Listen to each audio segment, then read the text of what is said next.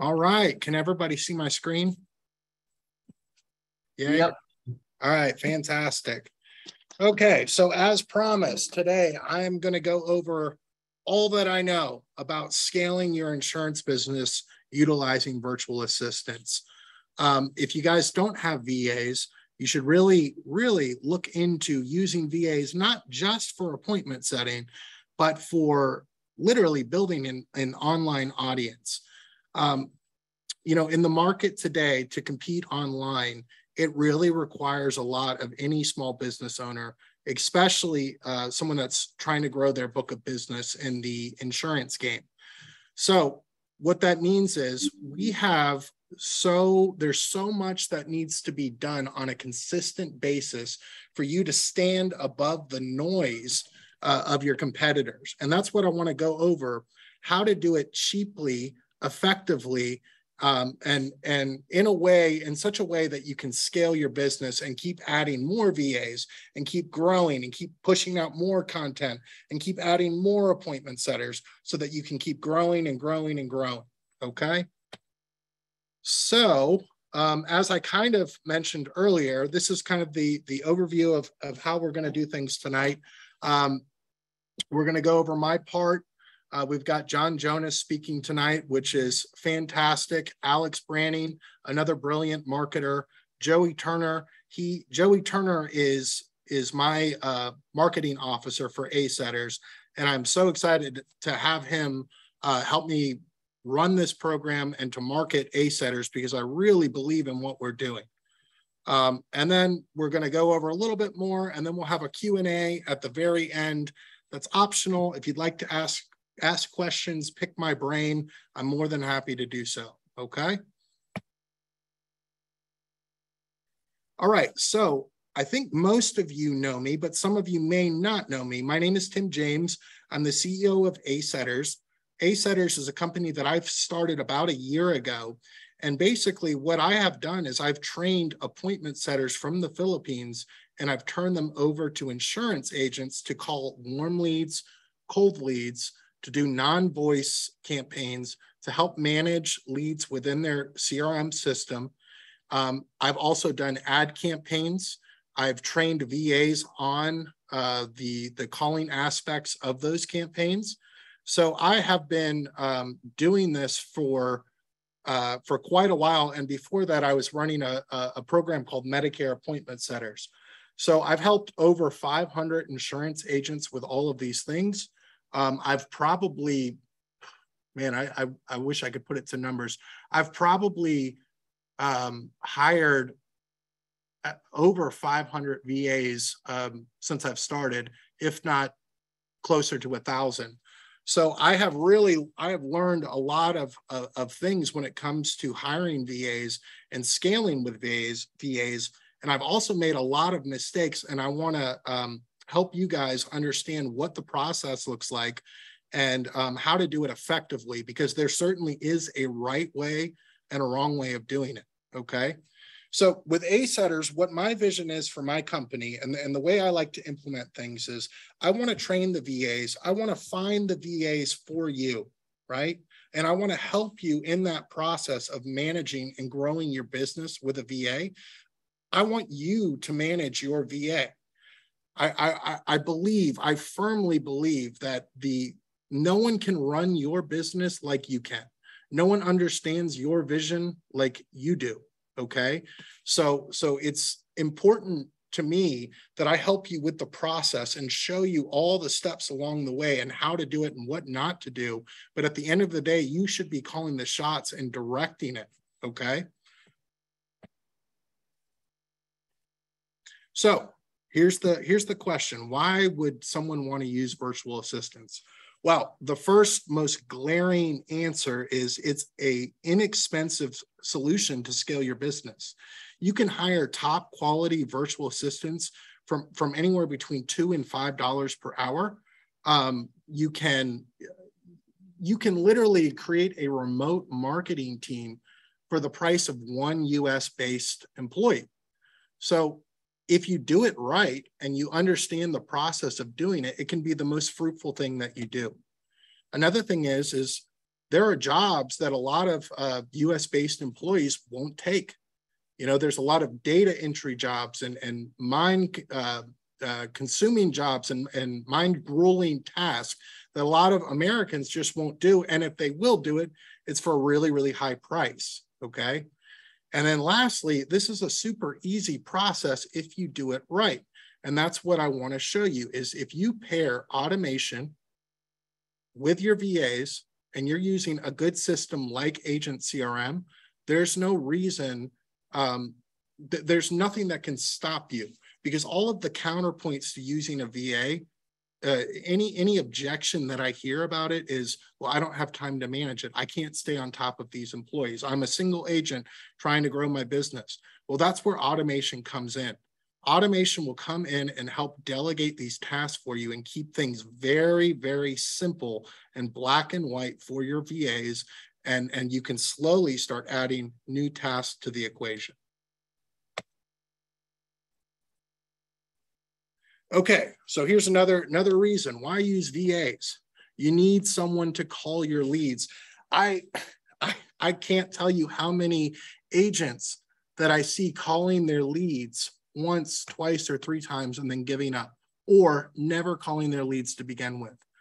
So there should never be a lead that is left behind.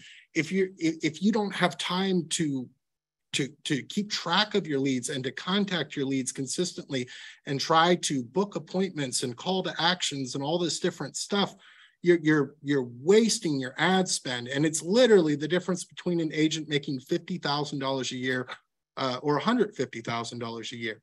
You know, I read a study the other day that said something along the lines of it takes about 12 touches within the first 48 hours after a lead is generated for a person to actually respond to a phone call or text message. I don't create the marketing climate. I just know what the reality is. The reality is right now, especially if you're in Medicare, there is a lot of noise, and you've got to be louder than that noise, and you've got to be stronger, bigger, and badder than your competitors, okay? Another thing that I want to really touch upon, which I think is super important, is your agency or you as an agent should be putting out content consistently.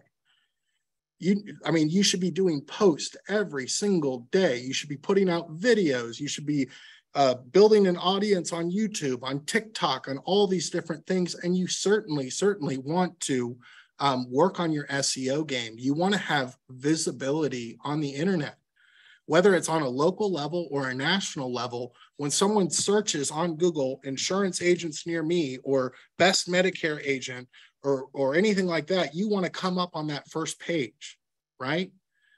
So that is a really, really important aspect. And I'm going to go into that a little bit further in a couple of slides, but it's really, really important to start building your branding and your audience, right? Because if you're 100% dependent upon leads, what happens if the cost of leads go through the roof with Facebook ads? Or what happens if the market gets saturated? Then you're left with nothing. Or what if you're buying leads and you get a bad batch of leads and you're going from paycheck to paycheck to paycheck just purchasing aged leads? It can literally sink you. So it's really, really important that you're thinking about your long-term goals as an insurance agent or agency, okay? So over here, I'm not going to go too much into this, but this is the basic things that Google is looking for, right? Google is looking for your page speed. It's looking for how much content you're putting out consistently. It's looking for blogs. It's looking for how many other credible websites are linking to your website. Yeah. Sorry, go ahead. Okay. All right, so we're going to move on to the next slide.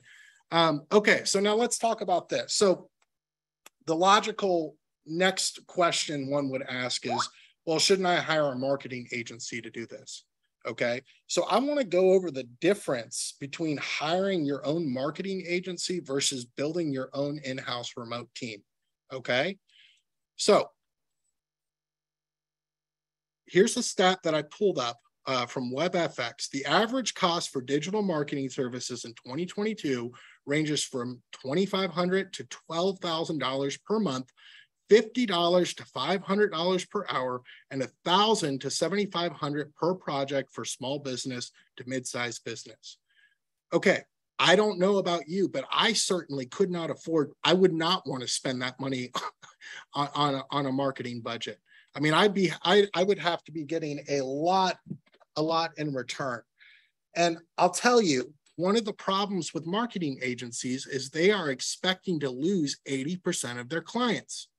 That is just the reality of running a marketing agency. It's a turn and churn game for them. And I've literally seen people get screwed over, throw all their money to this big marketing agency that overpromises everything, and then they're left with nothing.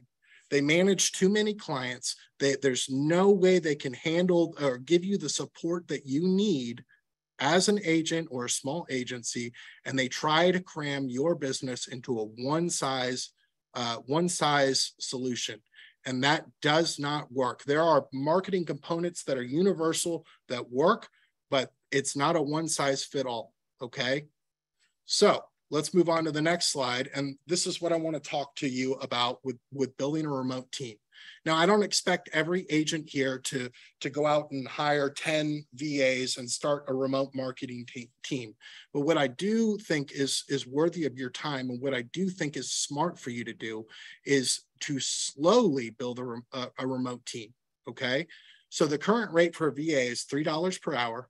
With oversight and a clear marketing plan, you can do the exact same thing as a marketing team for a fraction of the cost. And not only can you do the same thing as a big marketing team, you can literally do it bigger, badder, and better. Because now you've got 2-3 employees that are working around the clock, 40 hours, only focusing on building your brand, setting appointments, and getting more insurance clients to you, okay? So you have the ability, as I said, to slowly build a team based off of your needs and budget. So that's the great thing about building a remote team. You can stop, you can start. You're not held by a contract. I mean, you can scale it as big as you want, and maybe after the busy season, you pull it back down. You have that ability. There's no shortage of people in the Philippines that are qualified, that are looking to work with you, okay? So here's an example. This is an example of a 5-person remote team that I would recommend to any small agent or agency to start with. So the first type of appointment setter the first thing that you need to focus on, if you don't have a lot of leads, you need to be generating leads. So an appointment setter is probably a good place to start, okay? So this appointment setter should have great dialect, great inflection, should be intelligent, should be able to hold a conversation, right? So starting there, you can have this appointment setter dial your existing leads, your aged leads. You can have this appointment setter cold call leads. So you can have this appointment setter manage people's responses in social media channels. So having an appointment setter that is cross-trained, that's sole purpose is to book appointments for you, is worthy of your time. And there are people on this call right now that have gotten 10, 20, 30 appointment setters from my agency, and they can attest to that.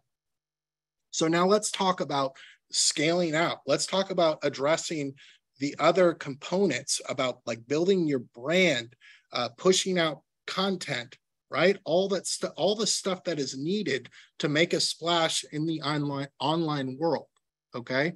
So I always recommend finding what I call a foundational VA, okay? I've had a few of these VAs, and these are VAs that are like superstars. These VAs have experience, they understand things, they're intelligent, they can help manage and they can help grow. And that's the type of VA that you want to start with. You want a VA that is on your team, that is ready to help manage your team and help kind of delegate your task, right? So a foundational VA is where you want to start. And that VA, you may want to pay a little bit more. You may want to pay $5, $6 an hour if it's the right person, right? Then you want to start looking at someone that can help with your content creation, right? You go onto a website like onlinejobs.ph, and you can literally find people that have have portfolios that are just amazing, based out of the Philippines, that can do videos, that can do graphic design, and they can take what you have and make it look fantastic and publish it to websites, right? Another thing that you want to look for is someone that has a strong command, which that's ironic that I misspelled command, but you want someone with a strong command of the English language that can help write content. So whether it be through blogging, websites, social media posting, ads, and all of the above, right? So you need someone that can handle that, because you should be pushing out content consistently, just like a fire, and it should be good content. And there are tools.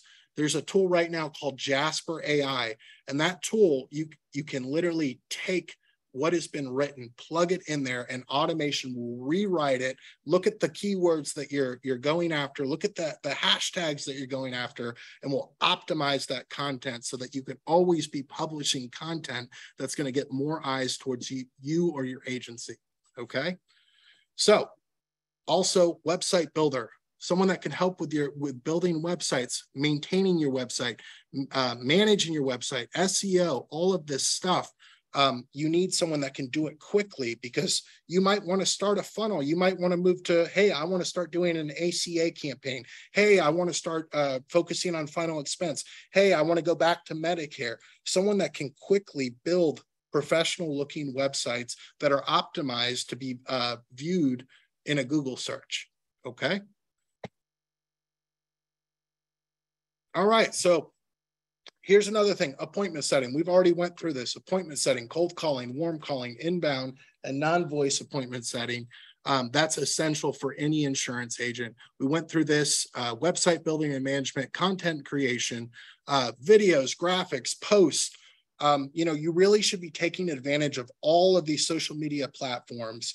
And then on top of that, you can have your VAs do really, really fantastic things. I want to give you an example of a VA that I had that was taking direct mail leads, editing them, the leads, and putting them into the automation that went out to clients, and it would shoot out all of that information all in one fell swoop.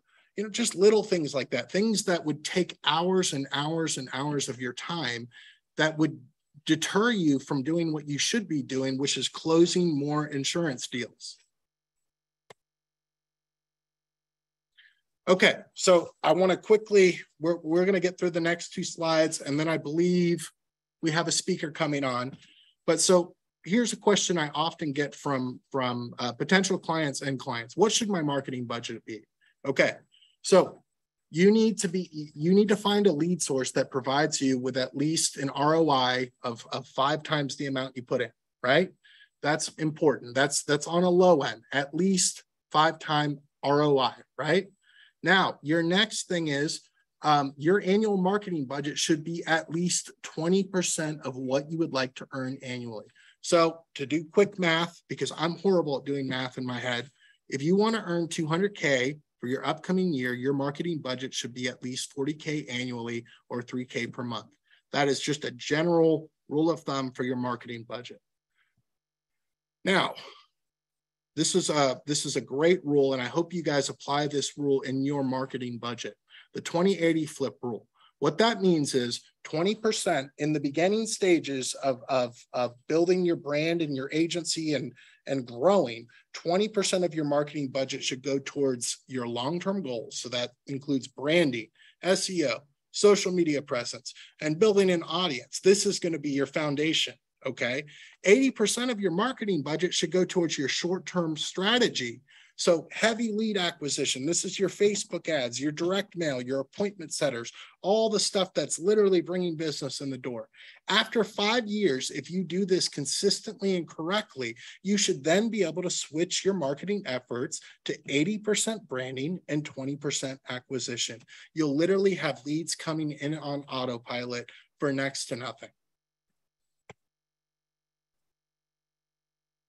All right, so I want to re-emphasize the importance of branding and audience building, okay? Most agents that I see, they're just going from lead to lead, and that's That's all it is. But I promise you, if all you're doing is lead acquisition in the short term, it's going to screw you over in the long term. There are changes. There are changes that happen constantly with these social media websites that you're advertising on. There are changes with direct mail. We've seen the decrease in the return rate of direct mail. Your brand is your retirement pension. I want to stress this again. Your brand is your retirement pension. I get most of my calls, the sales that I make is organic, and it's because of my branding. And I can sleep. I can go from day to day and not worry about the next sale or where the next 5 sales are coming from. It's super important. All right, let me just, so misconceptions debunked, okay? So here are the common things I hear when people say, oh, I don't know about using a VA from overseas. Low wage is exploitive, right? Not true, not true, okay? $1 per hour in the Philippines is the equivalent of what someone at a fast food restaurant in America makes. $3 per hour, right? At a starting rate is enough to sustain a small family. You can pay your VA whatever you want. I always recommend doing incentivized bonuses, but I literally have appointment setters that are making more money than appointment setters in the United States because they're doing such a good job. So that's debunked, right? Unsafe or illegal. I mean, it's unsafe if you're handing your credit card to people, but with systems in place and all the software we're going to go over, it's completely fine. And as long as you are, filing your taxes correctly, there's nothing illegal or wrong with outsourcing. Quality is poor. When I hear the term quality is poor, you know what that tells me? It means that someone failed in the application process, in the screening and hiring process, or someone is not managing or delegating their tasks to their VA correctly, because I have seen nothing but fantastic work ethic from people in the Philippines. Literally, there are girls in the Philippines that work for me that would run circles over most US-based applicants. So that is a common misconception. It's just not true. You just have to find the right VA. All right, and then the last one that I'm going to go over. I don't have time to manage my own VA. Okay, that's a reasonable response. I get it. Most insurance agents, they're out just trying to make sales, and that's all they can do. But that's why a company like A-Setters is here. We're here to help you and hold your hand in the process of growing your business. So what that means is when we have someone come on for our appointment setting program, we are in their group chats. You are paying the VA directly. You are directing the VA. However, we are there to support you and make sure that everything is working correctly. All of our VAs are completely trained and ready to go. So you eliminate the training process, you eliminate the scaling process. Now, all you literally have to do is communicate with your VA. That's it. Communicate, manage your VA. Hey, I need you to do this today. Can you call this list for me today? Can you do that for me today? If you don't have time to just direct a VA, then I don't know what I can do, because the benefits of this outweigh the 5 to 10 minutes that you would have to spend overseeing an employee, right? So I'm going to stop right here. Looks like we got Mr. John Jonas on. So let me stop sharing my screen. I want to introduce you guys to John Jonas. John Jonas is the founder and operator of onlinejobs.ph. He is like the godfather of VAs. And I'm so excited to have him on this meeting. I feel like I'm going to learn a lot. John, how are you doing? I'm good. How are you? Good, man. I'm not really sure what else there is to say, dude. I mean, I've been listening to you for the last 15 minutes and it's pretty good. Thanks. I appreciate that. Well, how did you start Online Jobs, and what was your thought process behind it? Yeah. So when I started hiring people in the Philippines, and so I'll call them VAs for now. I think you know that I have a different word for them just because of what people perceive a VA as a secretary, and most people don't want a secretary. You want someone who's really, really good at something. But when I started hiring people, this was 2005, and they sucked. Like they weren't very good at things. There weren't skills then. I mean, there were some, but like the first person I hired, he didn't really know anything other than he spoke really good English. And it turned out there was a whole bunch of other cultural things that I didn't understand at the time about the Philippines that are really, really good. Like that guy still works for me today. I hired him in 2005.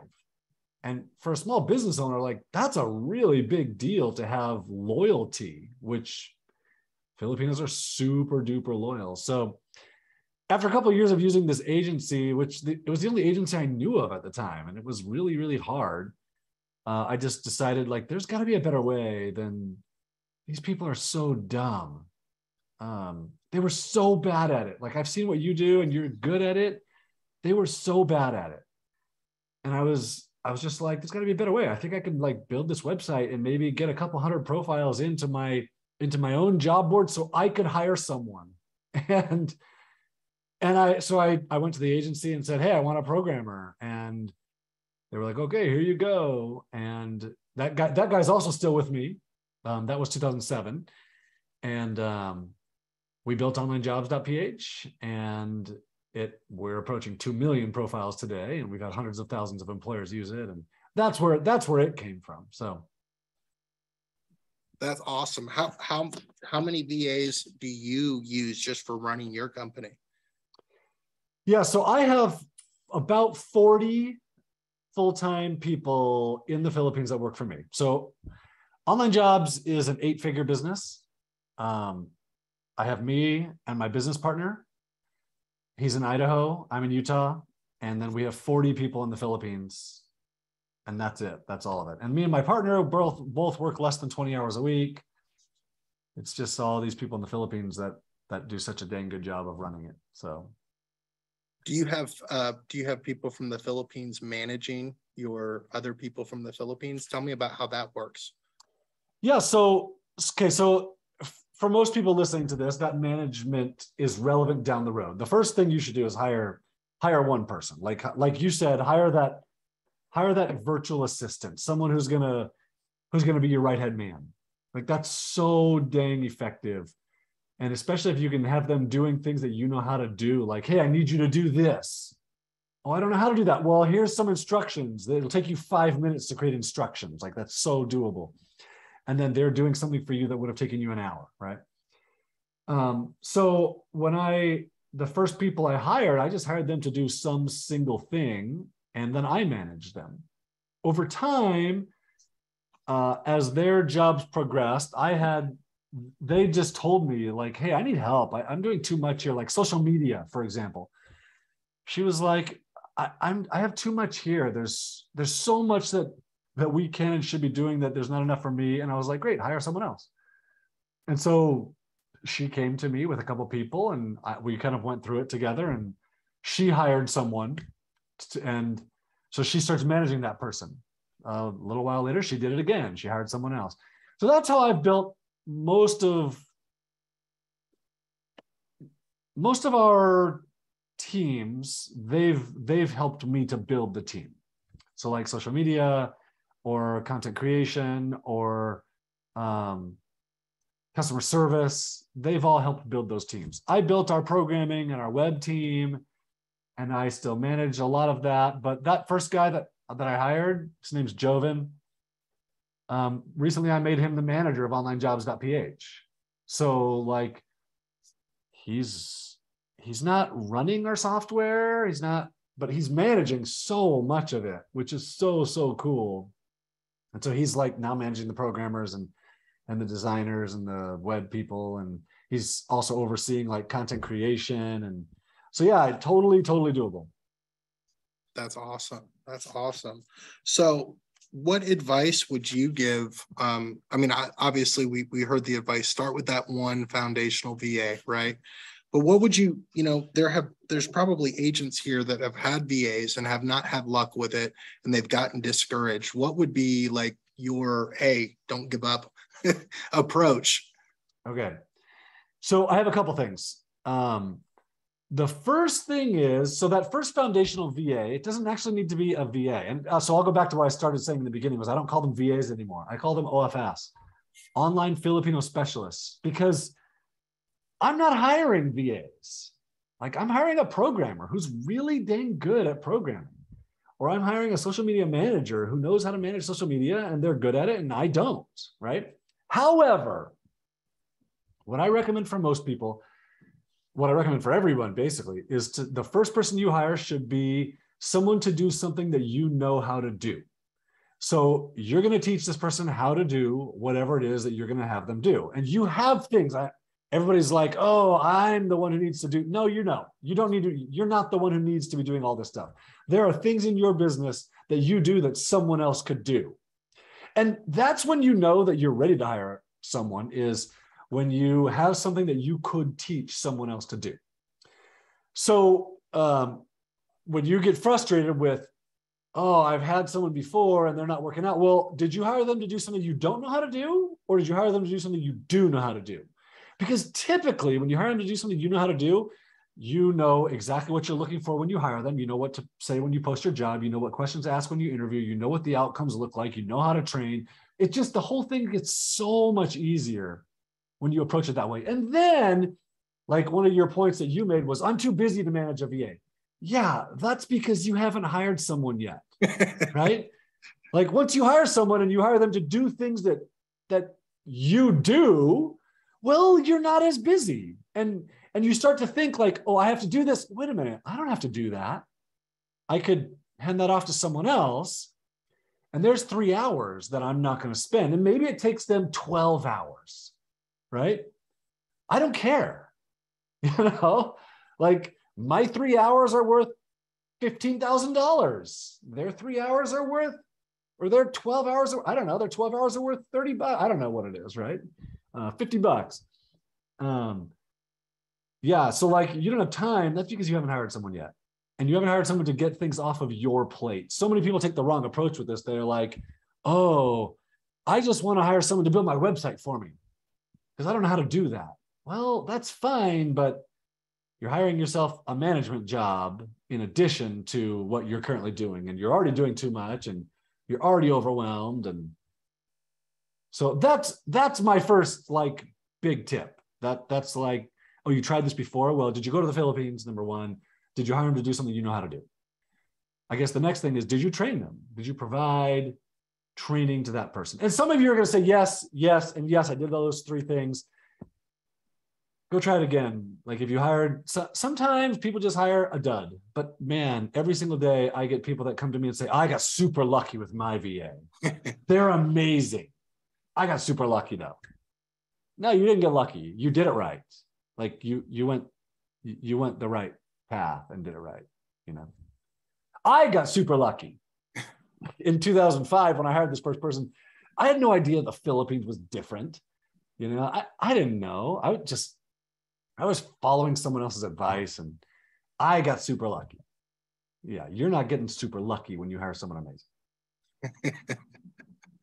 I love that. So what about, and I don't want to take up too much of your time, John, but I very much appreciate you being on here. So one of the issues that I hear a lot is you put a lot of trust and faith in one employee and they're over other employees. And then all of a sudden that employee, something happens and then everything crumbles. What is your remedy to keeping all of that intact? All right. So I have a couple things. Number one, Filipinos are super loyal. And that makes all the difference in the world for a small business owner because I suck at creating SOPs. Like, I don't want to create standard operating procedures. I don't want to create manuals. I'm terrible at it. But that first person I ever hired still works for me today. And that programmer that I hired in 2007 still works for me today. And the content writer that I hired in 2009 still works for me today. So that's one piece of this. How do you prevent that? Number two, so in order for that to happen, you have to treat them well. In the Philippines, how you manage people makes 100% difference on their loyalty. So if you're crappy and you treat them crappily and you have super high expectations and have no tolerance for mistakes, or you're not interested in them as a person, yeah, it's not going to work. Like, it's not going to work for you like it does for me. Right. So that's one thing. Like, you have to be a reasonable manager of people. They're human beings, and that's a big deal. Next, I have my people in the Philippines create manuals for me. So like, I teach them something, they don't do it right. I teach it again, they don't do it right. I teach more of it, they get it better. We go back and forth a whole bunch of times until they get it right. And once they get it right, then I've created like 10 different training videos of how to do this, which, by the way, creating a training video is so stinking simple. Yeah. You open up, I don't know what you use. I use Snagit. You can use Loom, you use Tiny Take, whatever it is. You just record your screen, your voice, your mouse. However long it takes you to talk through that process is how long it takes you to create the training, which is super simple. So at this point, I've created 5 or 10 videos. They're doing it. And now I say, hey, will you make a standard operating procedure out of this? Like in a Google Doc or whatever it is. Include all of my videos so someone in the future can watch them too. But I want you to write what you understand about it, how good you are at it, right? Like, now they're creating the standard operating procedures. And it's in Google Docs, or it's in our Basecamp, or it's in both. And so that's a good way to prevent, like, oh, you lost that one person, everything crashes. Well, I've never lost that person. So, and I'm not saying that that's going to be magic for everybody, right? Because that's a silly thing to say. But those are some of my advice. All right, I got one last question, I promise. All right. No, you're good. I got till 5. It's 4:40. I got till 5 o'clock if you want. Oh, fantastic. That's great. Okay.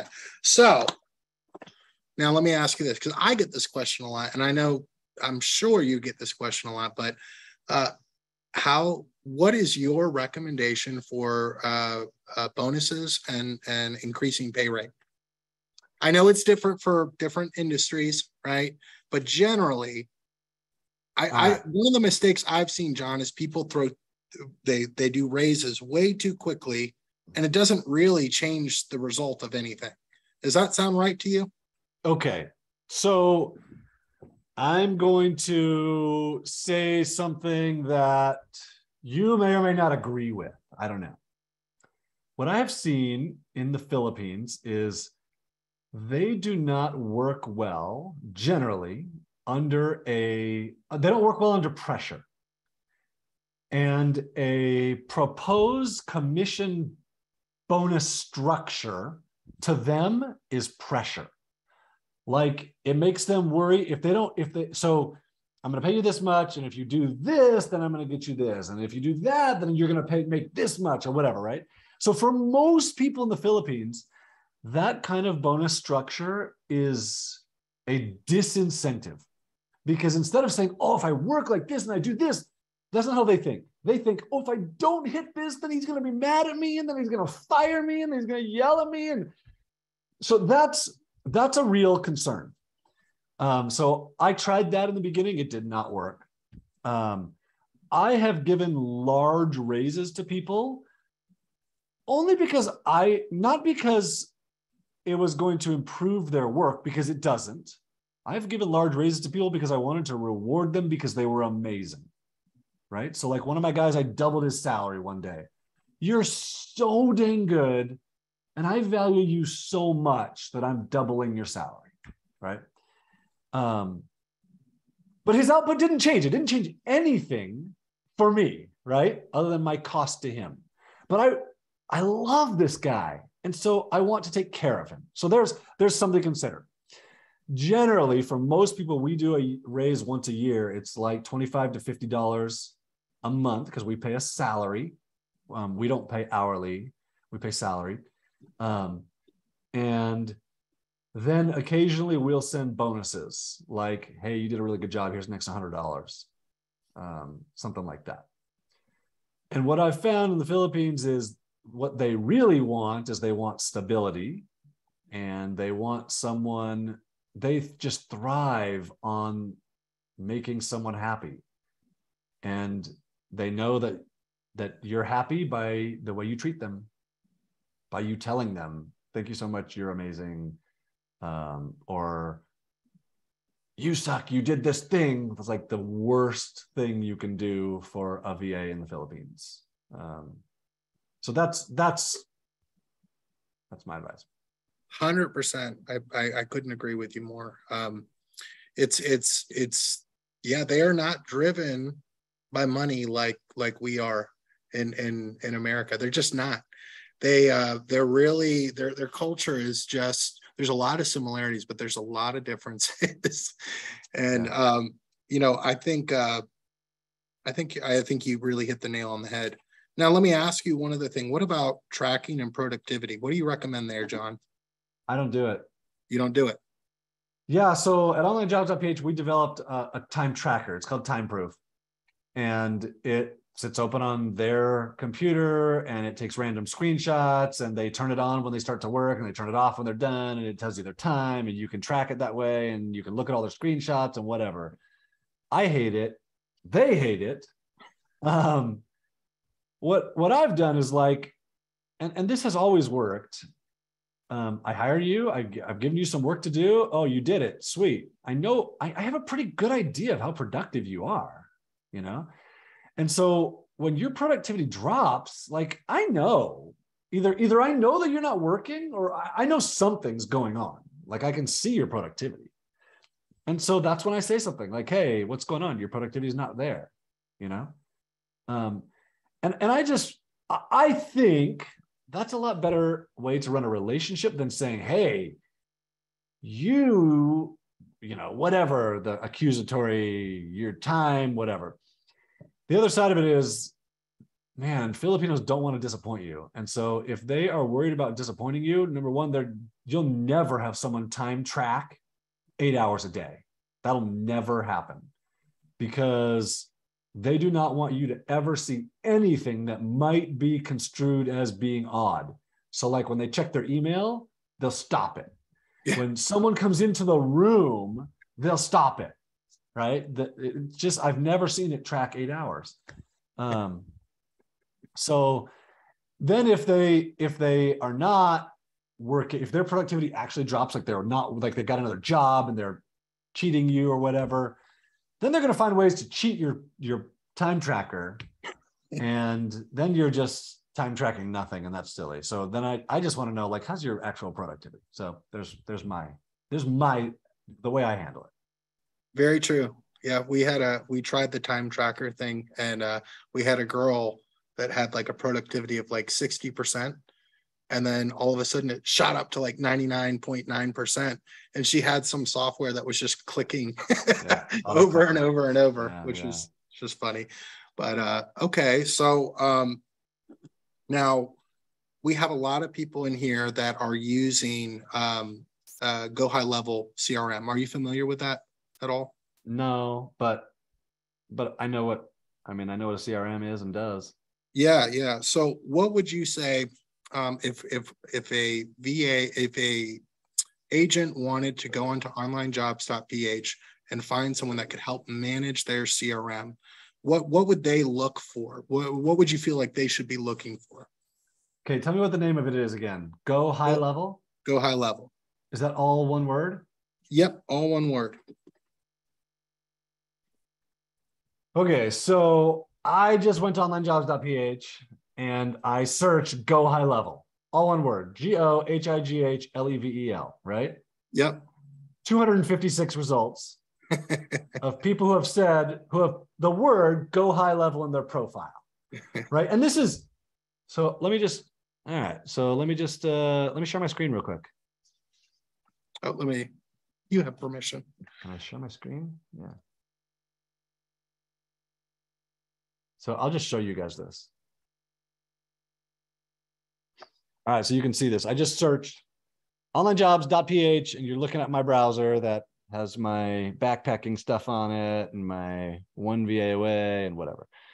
Go High Level, first person project management, GHL customer support transcription, She's asking for a ton of money, $1,500 a month, 20 years of experience though. Like that's pretty crazy, right?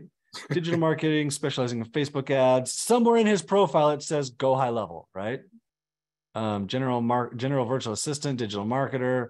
Like these people are like high level people, super duper expensive from online job. Wow, every one of them is expensive. That's not legit. Something's wrong there. No, maybe not. 3 years as a virtual assistant. Whoops, I didn't mean to click that, but I'll show you guys. Like super duper cheap. That's too low. That's you're not going to hire someone at $2 an hour. It's not reasonable right now. But you can see what he says. Tools I know, Microsoft Office, Google Apps, WordPress, Web Hosting Manager, Trello, go high level. I'm not sure what that was. It's blurred out because I'm not logged in. So like the guy, the guy's pretty reasonable, right? So what I would say is you want someone to manage your CRM. Cool. You're using Go High Level? Go search for Go High Level. You're using something else? Search that thing on onlinejobs.ph. There's almost 2 million profiles there. Someone there knows your thing, right? But more important than that, when I want to find someone, like if I wanted someone to manage my CRM, I don't care what the software is, because software is easy to learn to use. Like you learn to use this thing, right? You could make a video explaining that piece of it that you want them to learn. That'll take you 20 minutes. More importantly to me, I want to know, how is this person's English? I want to know what's their attention to detail. I want to know how well do they communicate with me? Do I like working with them? Do we get along? Does their personality fit? I want to know, are they going to show up every day? And I get all of these things as I interview someone, right? And so I'm less concerned with their skill than I am with, did you respond twice a day? Or did it take you 3 days to respond when I interview you, right? Because that sucks. Or if I ask you 4 questions in an email, do you respond to 3 of them and ignore one? Because that probably means when I give you 4 tasks, you're going to ignore one of them, right? That sucks. Or like, is your profile description consistent with what you're saying in your emails is more important to me than how skilled you are with Go High Level, right? So when I'm looking to hire someone, that's more important to me than the actual software piece that you understand, because the software piece can be learned. Like Go High Level, I'm sure has training on how to use it, right? Send 100%. Them the training of Go High Level. It'll take them 1 day, right? Awesome. Yep. Great response. Great response. All right, John, I think we're going to move on to the next person, but I really appreciate you coming here. It means so much to me. And I know that has certainly helped a lot of people on this call. And I hope to be in touch with you soon, my friend. Hey, thanks, man. So let me put in 2 plugs really quick. Okay. So first, I don't know if people on here are using you, but so onlinejobs.ph has, I don't even know how many active employers right now. Like, I don't know, more than 10,000 active employers right now. We have never, ever referred people elsewhere. You're the first person I ever referred someone to outside of online jobs. Because I liked your process. I really liked how you hire. And so if people are interested in like an appointment setter, like you're the one that I send people to, right? So there's one plug. I don't know who's on this webinar, right? But that's one. The second thing is if you're interested in more than just appointment setters, if you're interested in using onlinejobs.ph, but you're not sure, you've never hired someone before, onevaoa.com is mine. I created it to show you exactly how I hire someone, like how I weed out the good from the bad, what I'm looking for, how I do my job post, how I weed people out in the job post, the whole thing. That's available at onevaoa.com, and it should make it super easy, and it should make it so that it doesn't take you very much time to hire someone great. So there you go. All right. Thank you so much, John. Thanks, man. All right. Hey, go see that family. All right. So I think we're going to move on to the next speaker. Is he here? Do we have a Mr. Branning on the call? He may be coming late. So let's move on to Mr. Joey. Joey, would you like to speak? Sure. All right, guys. So let me, first of all, let me see if you guys can see me. There we go. So I'm going to share my screen, and I'm going to be talking about the 20% that Tim mentioned. Tim, can you let me know if my screen's showing up? It is. Perfect. So I'm going to be talking about the 20% that Tim was speaking about earlier. So you have this 80-20 rule between your organic and your paid advertising. Now, before I get into it, I want to tell you guys a little bit about me. So I got my first sales job as soon as I graduated high school, within 6 months. That was in 2009. My first marketing job just about a year later for a local car dealership. I was a regional sales leader with a company called Car Toys, number 3 in the company from 2014 to 2019, with over $3 million in personal sales. And I've been a top producing Medicare agent since 2019. I've had a team of as many as 50 plus agents, and I can personally write 3 to 5 apps every day I go out. So just a little bit about me. I've been in the sales and marketing game for over a decade. I do have a little bit of experience with this, as well as with the technical stuff.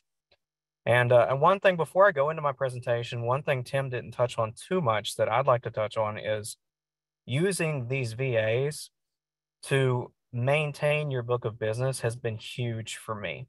So I have a relatively small book of business, just a few hundred clients, and we all know it's harder to keep them than it is to get them.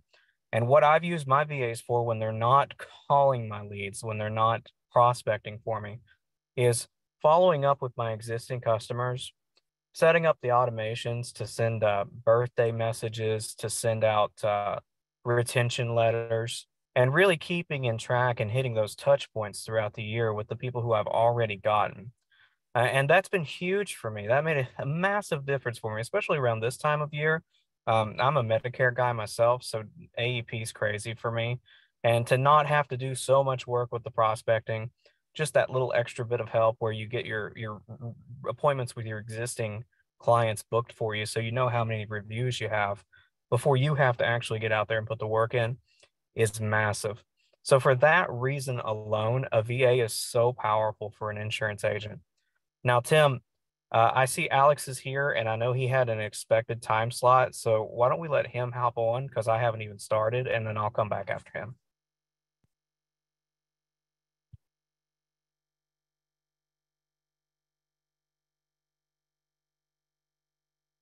Oh, Tim, can you hear me? Oh.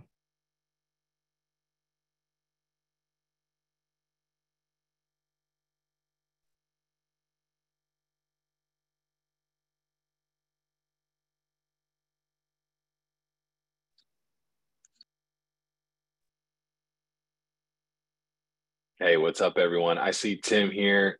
Tim, feel free to jump in when you want. And if he's not available, Joey, you and I can chat as well. Of course. I brought some right I'm on. right here, guys. Hey, Tim's here. Right on. Sorry. Right on. All right. No worries. I see so many faces in here that I know it's so fun to see a lot of old friends on this webinar. So thank you for inviting me, Tim. It's an honor to be a guest on this panel of rock stars that you have in the room. So yeah. So go ahead, Tim. How can I serve your panel? I've got some things to talk about, but is there a specific direction you'd like me to go? Well, I would like to. Me and Alex have known each other for what, close to a year now, somewhere around there. Yep. And Alex, honestly, that guy, you have a mind of a marketer, and I love what you're doing. And the thing that I love about Alex is Alex really wants to empower insurance agents with his CRM, with his marketing messages. And I love that. That was one of the first things that me and Alex talked about. He hates lead vendors. I hate lead vendors. I think they're a waste of time, a waste of money. I think insurance agents can learn and do what we do. Right. And so Alex, I want to ask you, how do you utilize virtual assistants in your actual business? Yeah. Well, Tim, thank you for the kind words. Virtual assistants have not only given me freedom in my life, but they have added revenue to my business.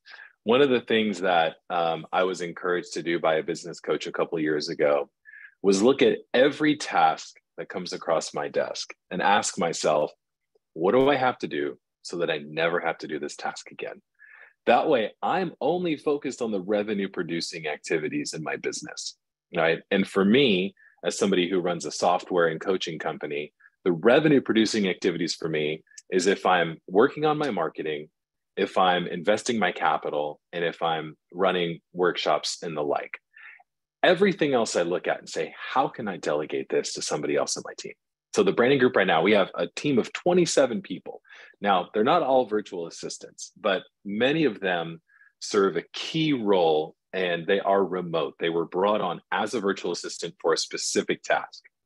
When I bring on a virtual assistant, again, I look at the tasks that come across my desk and I say, what do I have to do so that I never have to do this again?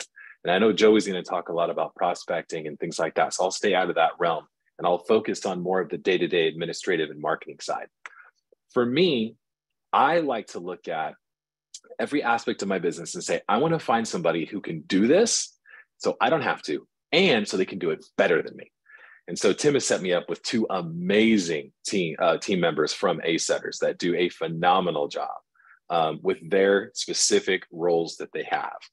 And one of them, her name is Kathleen. I'll brag on her for a second because she was the first person that Tim brought into the branding group.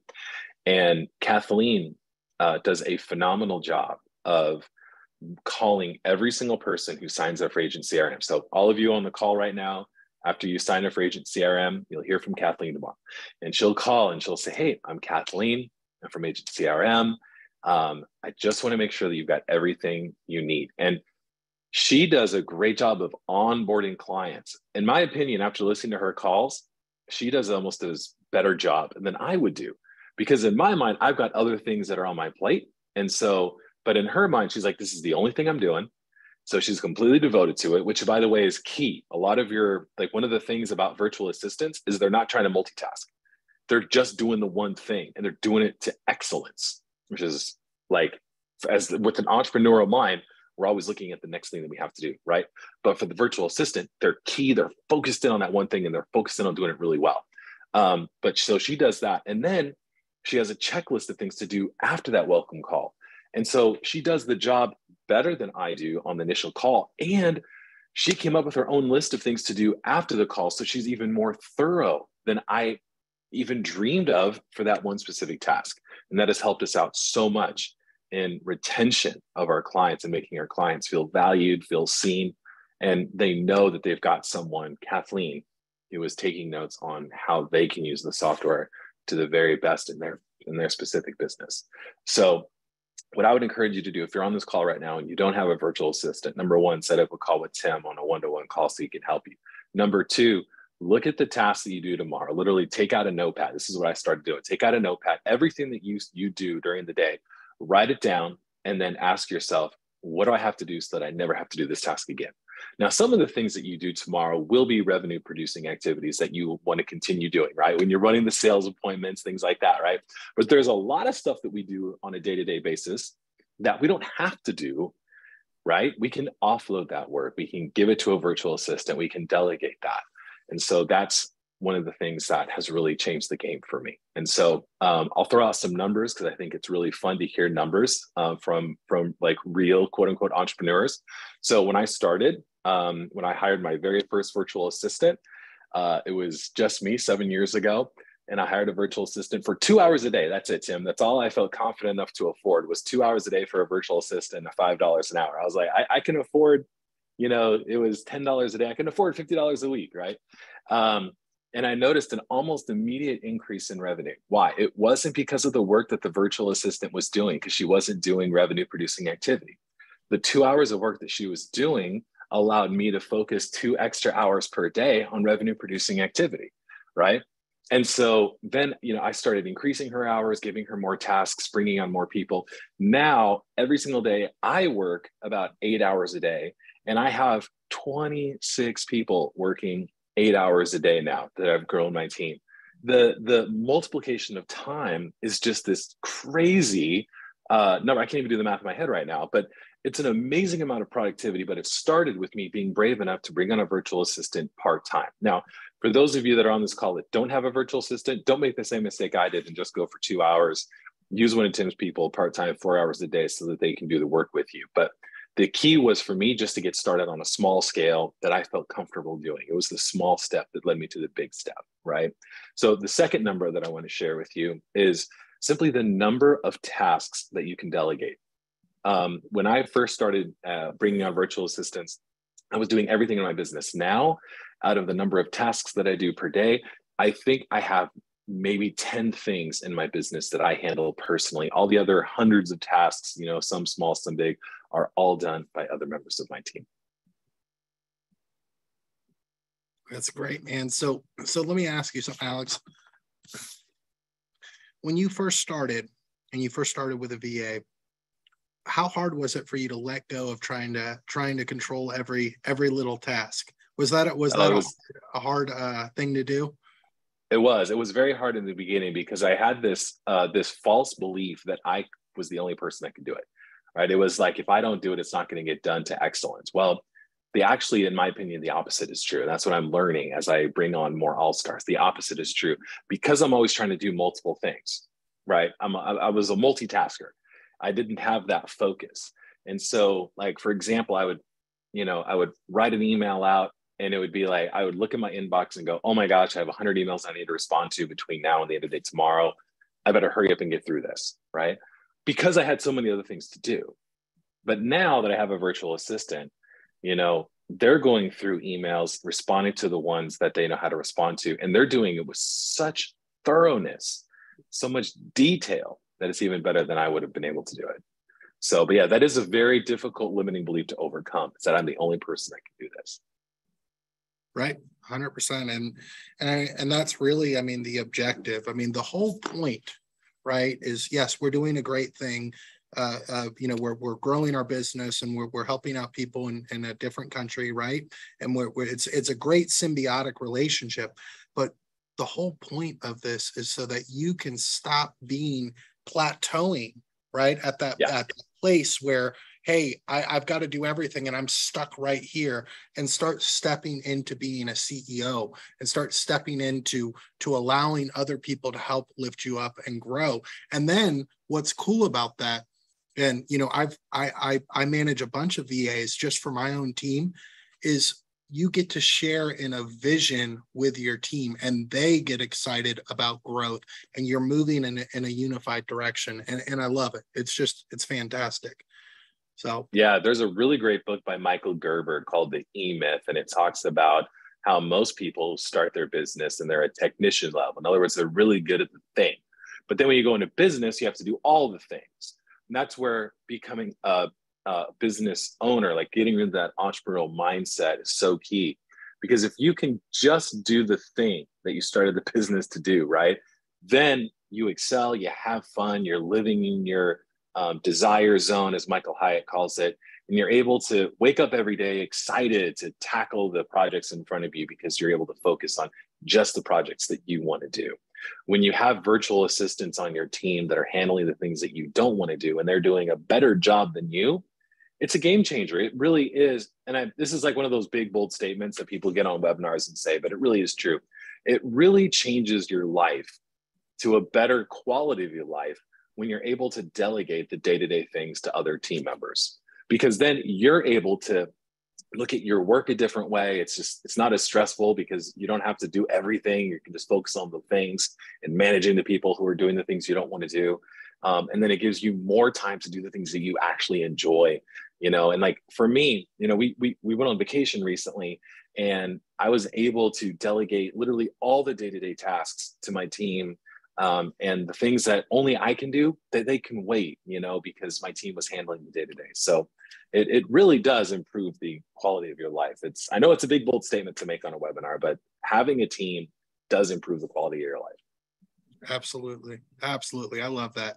So Alex, I know you've got stuff to do, but tell us quickly about Agent CRM and the things that are rolling out. And I mean, I get excited every single time I see you roll out new features. So tell me about what's going on with Agent CRM.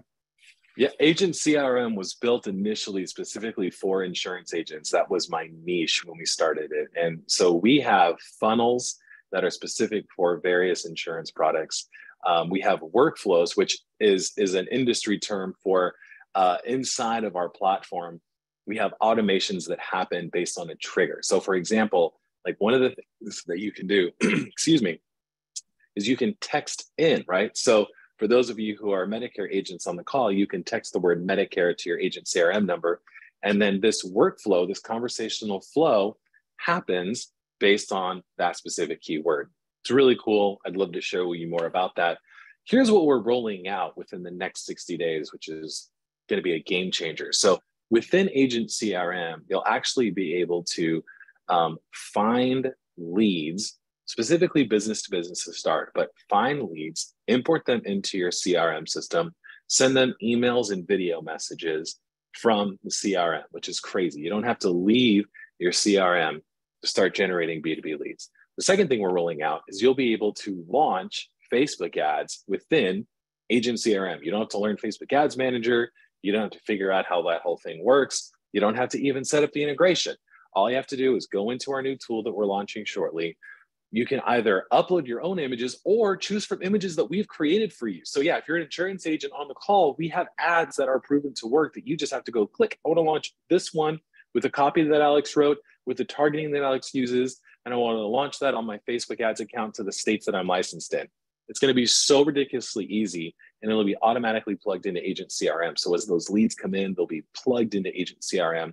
Automations will start happening. You'll be notified when the new leads come in. It's going to be crazy cool.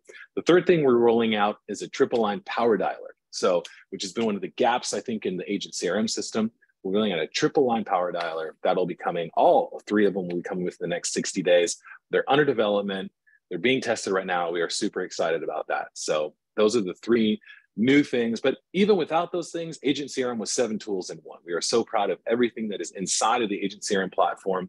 We got funnels, email and text message marketing, the complete phone system, and so many more things. It was built for insurance agents. It was designed with the insurance agent in mind so that you could set up systems, make sure that they're good to go, and then let Agent CRM do the work for you. You get one of Tim's virtual assistants to help you with the calls that are coming in and make prospecting calls. You have Agent CRM working 24/7, doing automation, sifting through leads, all that good stuff. You can focus on just doing the revenue producing activities in your business.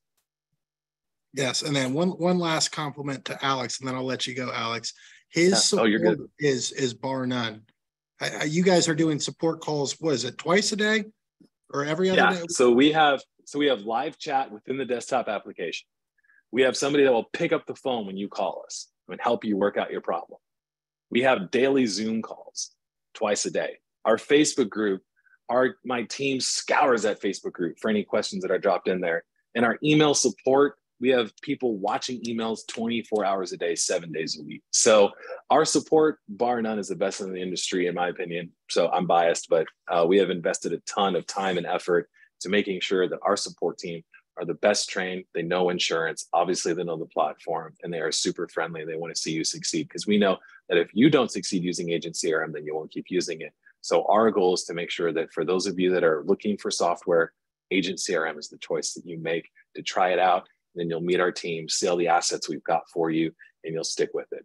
So that's Agent CRM in a nutshell. Fantastic. Thank you so much, Alex, for coming on. Very, very much appreciate it. Absolutely. Tim, it was great to be on here and see some old faces. And I want to give a quick shout out to my man, Joey. I know we've been chatting back and forth over Messenger. It's great to see you. Enjoy the rest of what Joey has to say, you guys. And I will talk to you guys later. Have a great night. All right. Bye-bye, Alex. All right, Joey.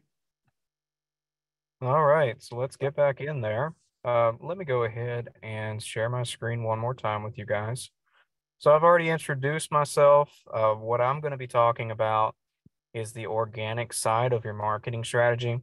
And if you're taking notes, I'm going to give you basically the entire outline to how to outdo your competition on the organic side. Now, this should be 20% of your effort. 80%, as Tim said, and especially in the first 5 years, should be spent on actual advertising with ad spend. Or, if you are buying leads, that's where you put your money. But for this 20%, the strategy I'm going to show you, it's just going to take an hour to an hour and a half per week for you, as long as you do have a VA or a team of VAs.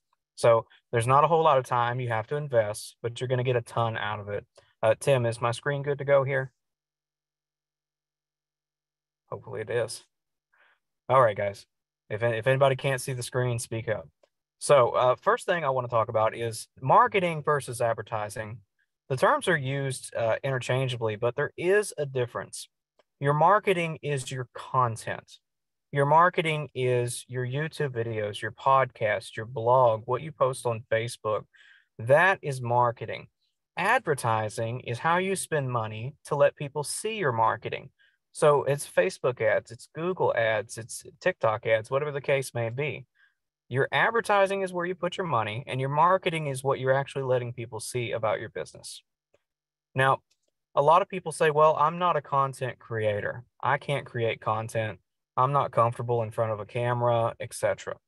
Well, there's 3 ways to do it. All 3 ways are effective, but you do have to target people through one of these 3 methods if you're going to be an authority in your space on the internet. The first way is, if you are a good writer, you can write a weekly blog. Your blog can then be turned into audio and video, and it can be distributed throughout the different channels. If you are comfortable on camera, the most engaging way to do it, of course, is to do a video episode, like a YouTube episode. Spend an hour or an hour and a half in front of the camera just once per week, like a Saturday morning or something, and you'll have all the content you need to fill up the entire week nonstop on every platform. The third option would be, maybe you're comfortable presenting and speaking, but the camera's just not really your place. Well, then a podcast would be a perfect thing for you. You can record it quite literally from your phone while you're driving, no matter what you're doing. Talk for that hour, hour and a half. If you can't lead the conversation that long, have somebody interview you and do an interview style podcast. Same thing with the YouTube video, by the way. Either way, though, people learn in 3 ways. They're either audible learners, and they're going to learn from hearing you. They're visual learners. They're going to learn from watching your videos. Or they will learn from reading or hands-on, something like that. So they're going to learn from your blog post, your Facebook post, your LinkedIn post. So you have to hit people in all 3 ways to make sure that you get the maximum potential of your audience, because we're all different. Now, what I call this is the 1-hour method. This is something I came up through my own personal experience, as well as some really extensive training that I've taken over the years. And step number 1 is, you're going to pick a topic that your audience enjoys learning about. Now, it doesn't have to be about the product you sell. I'm going to give you an illustration. If you're a life insurance agent, you don't necessarily have to talk specifically about life insurance and people buying life insurance from you. What you want to do is, you want to research your topic. There's 3 ways to research that are really effective: Reddit, Quora, if I'm saying that right, and YouTube. Get on these 3 platforms and find out what the most common questions people have are. I promise you, no matter what you're talking about, it's going to be on these 3 platforms. Once you've identified those common problems that people ask, you need to ask yourself, how can my services solve the consumer's most common problems, their common questions? And that's what you want your content to be about. So for instance, if it's life insurance, maybe the number 1 search term, and I don't know if this is true, is, how much does a funeral cost in 2022? Well, what you want to do is focus your content on how much does a funeral cost. Let them know you're a life insurance agent, that you provide life insurance. But in the world of 2022, in this consumer world where we're really devourers of content, the sales process is not in the content creation. The sales process is when you get them on the phone, you get them on Zoom, or you see them face to face. The one thing most people do wrong when they make content online is they try to sell the consumer. Don't sell your consumer. You want them to like you, you want them to get to know you, and you want them to learn from you. So you got to keep it educational. So again, 60 to 90-minute video. I'm just going to use the video as an example here, but it could be a blog, it could be audio. Once weekly, discussing your said product or solution. Don't sell them, keep it informative and educational. Upload your recording to a service like Dropbox and let your VA know that you've got it there. Sit back, relax, and let your VA deliver unlimited content to your audience. And I do mean unlimited. There's so much content that can be made from your 60 to 90 minutes of effort. It's insane. But what if you don't have a VA yet? Well, I hope you get one after watching this webinar and you see the value, but I am going to give you the steps that you would take to produce the same results that I would produce with a VA. So, doing it without a VA, you would need to create an intro and exit recording using a video editor. You could also opt to pay for this service from a website like Fiverr. Fiverr works really well. There's independent contractors you can toss $20, $30, $50 to, and they'll make something really beautiful for you. Break your recordings down into 8 to 10 minute segments. You want to do 8 to 10 minutes minimum when you're uploading to anything like YouTube. There's a very specific reason for this. YouTube makes their money on advertisements, not on your content. They show people's ads in your videos. We all see them, we all deal with them, and they won't put an ad in a video that's less than 8 minutes. So what that means is when YouTube's algorithm is figuring out whose content do I want to boost, they're going to go with the content that's long enough to monetize. So you want the algorithm to see your content as potential for making YouTube money. So you have to do a minimum of 8-minute segments. I don't recommend uploading the entire thing in one video. Humans have a very short attention span these days, so break it into segments, and that's also going to give you more content to produce. You're going to add your intro and exit footage. Canva is a great tool for this. You'd be surprised. You don't have to have Camtasia. It actually does a really good job with video. And upload your series to YouTube. 1 or 2 videos per day over the course of the week is more than enough. You should get 5 or 6 videos each week out of your recording. Now we're going to do the appropriate tags for YouTube. This is super important. Your tags are what track where and who see your content. Now, there are tools you can use that are free. So again, if you're taking notes, Social Blade is one I use. It's very helpful. You can actually download that, plug it into your browser, and see your competition's tags. And that's going to really help boost your chances of the right people seeing your content. Once this is done, you're going to pull the audio from your video series. And you're going to use a service like Anchor where you can host podcasts and schedule it to be published twice a week is plenty as podcast episodes. Now you've taken one 1-hour activity and you've got several YouTube videos and several podcast episodes right out the gate.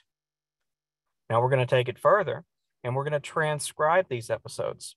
Rev.com is a good service that can take your audio and turn it into text. And then I would optimize it for SEO using something like Jasper AI. The average person speaks roughly 150 words per minute.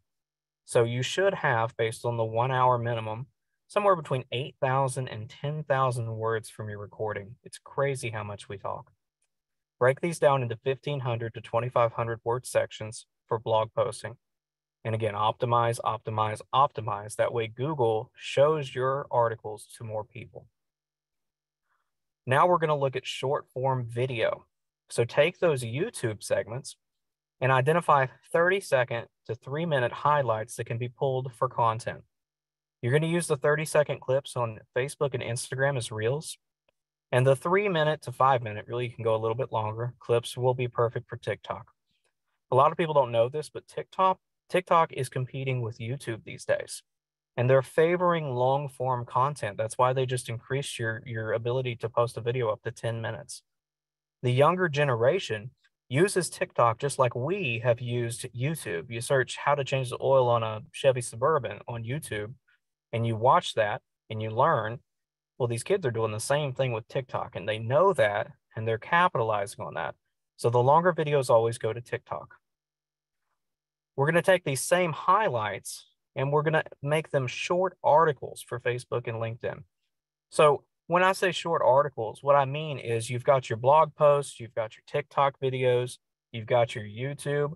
You're going to pull 4 or 5 paragraphs, turn it into text form, and post it on Facebook and LinkedIn, because those are the two places that like this long form content. It's really important, though, that you always link these posts back to your blog. That's what's called a backlink, and that really helps with search engine optimization. And you're going to do this regularly. You should be able to pull out at least 2 or 3 per recording. So that's going to cover your content for 2 or 3 days right off the bat for Facebook and LinkedIn. And the backlinks are surprisingly effective at increasing your visibility on Google. Now we're going to identify one-liners. So when you go through these recordings, what you're going to find is you're going to find quotes that are strong enough to stand on their own. I've heard plenty of them just in this webinar. And what you're going to do is you're going to put those quotes with a picture. It's even better if it's branded with your image, but if not, a generic picture works fine too, just like you see here on the right. And you're going to always tag your business. So your business needs to have, like you see my @JoeyTurnerOfficial, you need to have something that's constant across all platforms for your brand. You always want to put that tag in the image. The reason being is when you do these little quotes and people like them and they share them, they may save them to their phone and repost them on their own personal profile. They may send them through a text message, but you always want people to see where it comes from and be able to follow it back to the source. So that's really, really important. You can then take these same picture quotes, put a little bit of music to them, and make them 30-second clips for your Facebook story, your Instagram story. The possibilities are really endless. Next, you're going to maximize your audience engagement. Now that we've used your original video and we've broken it down into blogs, TikToks, Reels, stories, podcast episodes, we're going to also add in the occasional engagement posts, and the personal posts work really well here. I've got an example for you of, say you go out to a Mexican restaurant with your family and you take a picture of your food. Now, hopefully you don't eat the food first because that doesn't make a very good picture. But you simply post dinner with my loved ones, red sauce or green sauce on your enchiladas. You're asking your audience a question that has nothing to do with sales, has nothing to do with your brand, but they're going to engage with you. Say, I like red sauce, I like green sauce, I like cheese, I like whatever. They're going to like it. They're going to comment on it. A lot of these really simple posts, and I know you've seen them, end up going viral on Facebook and having hundreds of comments because everyone loves to have an opinion. Well, what this does for your page is it skyrockets your chances with the algorithm, because what Facebook and LinkedIn and Instagram look for is they look for engagement. When they see that people are engaged with your brand, they send more traffic to you organically. And that's ultimately our goal here, is to create as much organic traffic as possible. Now, if you follow the system, 1 hour per week, 90 minutes if you can, it's even better. This is what you can expect to have: 250 to 300 YouTube videos and podcast episodes, 180 plus blog posts and long form social media posts, over 500 TikTok videos and Instagram reels, and thousands of quote posts, Facebook, Instagram stories, and you sprinkle in the personal posts. And I'm telling you, you're going to be posting 2 or 3 times a day, every single day, without any effort on your part with the VA. Now, let me ask you guys this. How many of your competitors are producing this level of content? How many of your competitors are putting this out every year? Almost nobody does this, and it's so simple to do. All you have to do is have a VA that's trained on how to do these organic marketing methods, how to write good copy, how to do the very simple image editing with a software like Canva, and then some kind of software to keep them organized. It's very simple, guys. How long does it take to build an audience? Well, it's likely going to take 4 to 6 months to begin developing a really loyal following of fans. Everybody wants to go viral, but viral is not what you want in your business. You want a fan base that loves you, comments on your posts, shares your posts with their friends, and comes back every time they get a notification that you've posted something new. Some of them are going to come for your blog, some for your YouTube channel, some for your TikTok, and some for your podcast. They'll all have unique listeners. Once you reach 10,000 followers or more, you can begin to do advanced strategies like Facebook groups. You can really capitalize on live events. You could publish a book. There's so many things you can do with an audience that you can't do when nobody knows who you are. Now, during that 4 to 6 months, I don't want you to starve to death. The whole point is that this is 20% of your effort. That's why it's 1 hour per day. So you still use the advertising. And what you do is you're going to boost your most popular posts. You're going to put your money with the posts that go viral, the posts that do really well. And it's counteractive to what people think. You don't want to post, you don't want to put money behind the posts that do poorly. You actually want to put your money with the posts that do their best.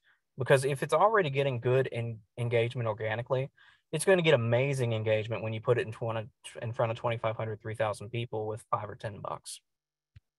So a few takeaways: always promote your best performing content.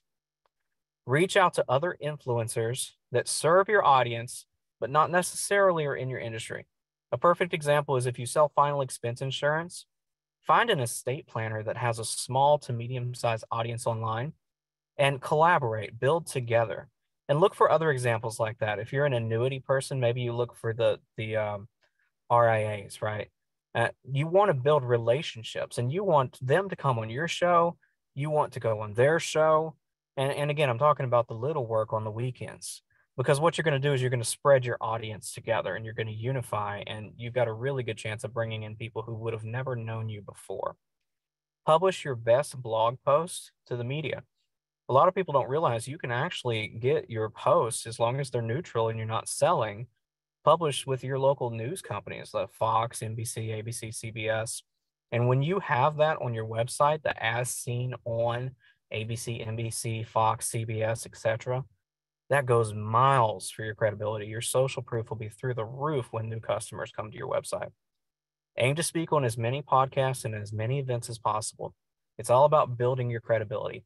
Every activity that you do is a potential content for your marketing strategy. And I want you to remember that. Ensure you have a centralized place for your followers to connect. A good example is Linktree. If you have the right software, you can build your own version of Linktree like me and Tim have done. But you want to have all of your links, your social media, your websites, your calendar to book an appointment with you in one place. That way, when you do put your content out, you can drive everybody to one centralized location. And that's where sales funnels come in. You really want to have a clear process for people to be able to take action on your products and services when they choose to do so. You put out enough organic content and educational content to draw them in.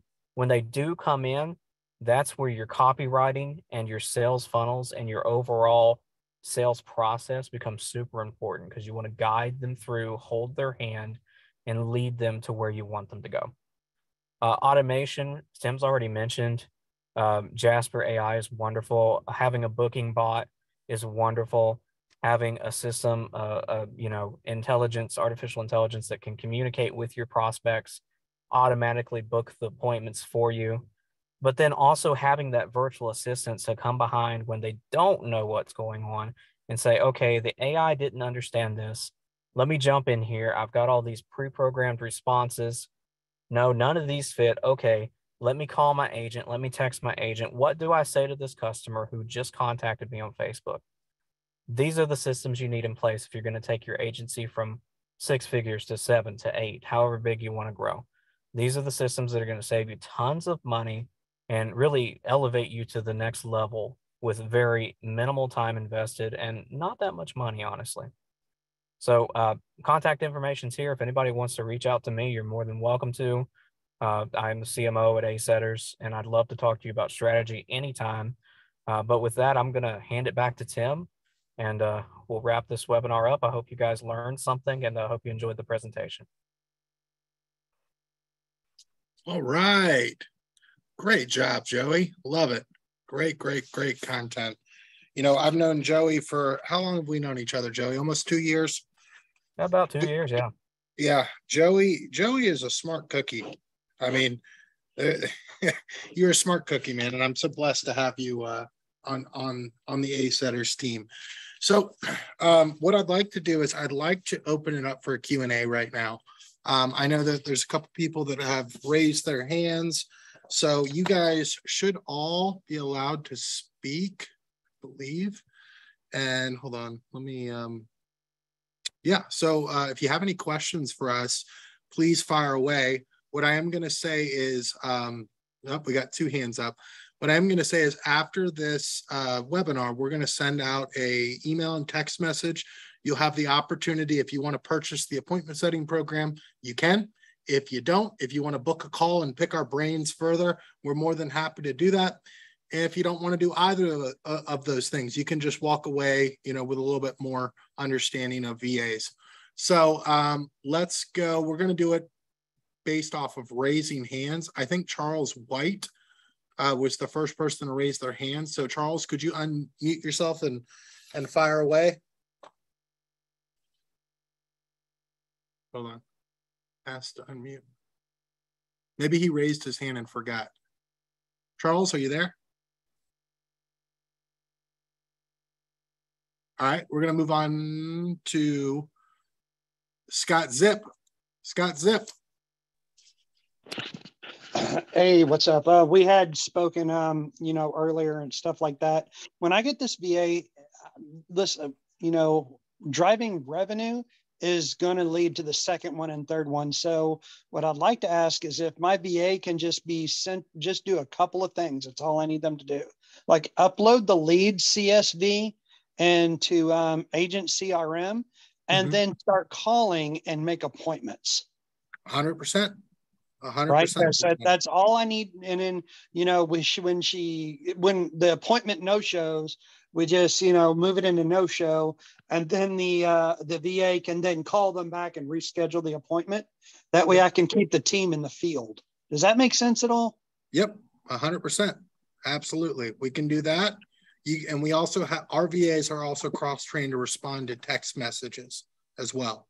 So yeah, I need that phone and the voice and non-voice appointment setting, so if when something comes into the CRM, then it's responded to. And that way I can't just sit and stare at the screen, and it's AEP right now. Walmart killed me today. So I want to get it done. I'm hoping this makes sense to everybody. Yeah, it makes perfect sense, Scott. Absolutely. Yes, we can do all of those things and more. So Scott, I'll send, you'll get a book a time with us and we'll get you set up. Okay. Okay. Fantastic. All right. Do we have any other questions? If you're too shy to speak out loud, you can type them in the chat. I think we have a few sitting in the Q&A. We do. Well, that was Scott. Call my Medicare leads. Absolutely. And then we have one from Advisor Hub Pro. They're having a hard time accessing the webinar. Had to VPN the US. I have no idea. Scott Sims. Scott Sims. Hey, Tim. Hey, what's up, man? Hey, good webinar. I purchased Samson, which is our boys over there at I won't mention them, but you can go ahead. I have a Go High Level type account. Yes. All right, and it's the Samson. It's not really loaded up for quite as many automations and things. I know this may sound like a silly question, but would you recommend like paying the whatever Alex offers, $47 a month, to like have it loaded with all the automations and all the follow-up and whatever his comes with? That's a personal question probably, but I just wanted to throw it out there, see what your thought was. So if Alex would load the snapshot into Samsung or the other way around? Correct. I'm just trying to figure out, like, I would want to get it. I don't want to build all these automations out, right? Like, I'm not trying to figure all that out. Like, would it make sense to almost purchase his and pay the money per month? Is it that worth it? Well, the automations are pre-built out. I think his is $50 a month. I would say, yeah, but Scott, let's hop on a call and we can problem solve this. So regardless, whether it's, with Alex, whether you guys have a CRM or don't have a CRM, you're talking to two people that are experts with automation, right? So we can make sure that we have a solution to any problem. Does that make sense? Yeah. I don't want to create more work, and I just want to keep it easy. So $50 a month would solve that problem. I'm almost willing to do that. But hey, you and I will talk. Maybe we can figure out something else too. Absolutely. Love it, Scott. All right, we got Albert. Yes, sir. How are you, Mr. Sosa? Doing great. Great webinar. I picked up a lot from it. I usually do when I watch your webinars. I do want to get with you to start the Facebook ad campaign. So if we could talk or give me a call later this week, that would be great. Absolutely. Facebook campaign. Yeah, absolutely. And we were ACA, right? Yeah. Yeah, absolutely. Yeah, our ACA ads are doing really, really well right now. So anyone else that is interested in ACA, I think Justin Crosby is using it, and he's doing a good job. So yeah, we have that. So just book a time with me on the calendar, and we'll get everything set up and a rocking and a rolling. Okay. I can definitely, I don't know if everyone wants to hear me, I can definitely vouch for Tim on that. He does a fantastic job with it. He just actually helped me to grow and scale my ACA business just because I've gotten it. So yeah, if anyone is interested in getting set up and starting to grow and scale their ACA business, please talk to Tim. He'll get you hooked up. Awesome. Thank you. Thank you for the plug, Justin. Love it. All right. We got Larry Spencer. How you doing, Larry? Oh, hold on. Ask to unmute. Unmute. Am I unmuted? Yep. Hey, Larry. Hi. How you doing? I'm doing good. How are you, friend? Good. I'm very interested in everybody, you and everybody I saw. I'd like to have a conference with you and see how I can integrate this and tell you a little bit about what I do and how I do it, and go from there. Get a plan together. Absolutely. Yes. You guys all get a time to book with us. So we'd be more than happy to help. We can support basically anything. We do lead gen, appointment setting, automation builds, anything you can think of on the marketing or tech end, we can help. Okay. All right. Sounds good. Yeah.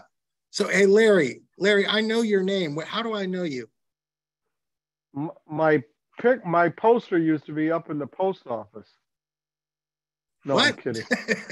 I'm kidding. No, I don't know. Where do you live? I'm in Greenville. Were you ever a part of, did you know Magic Eye? No. No. Okay. No. Maybe I'm thinking of someone differently. Yeah. But, okay. All right. Awesome, Larry. Well, I look forward to speaking with you. Okay. So you're going to send me a calendar and I'm going to put the time? Yep. Everyone here will get a chance to book a time with us this week. Okay. All right. Wonderful. Thank you. I appreciate this whole thing. Hey, thank you. Thanks a lot. You for attending. Okay. All right. It looks like Rich Warren has a question.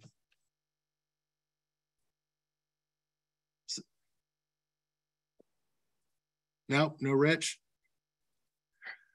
Anyone else have any questions? Oh, there's Rich. He raised his hand and then he unraised it. Nope. Peter Green?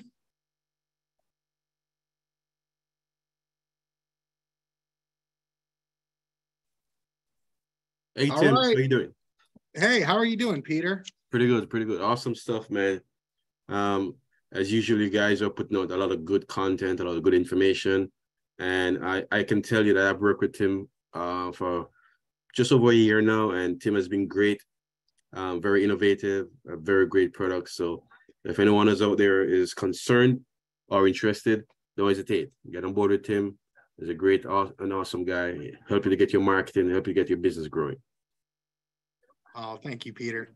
Man, I'm just going to walk away from this webinar with a huge head. So I'm just happy, you know, very, very egocentric man over here.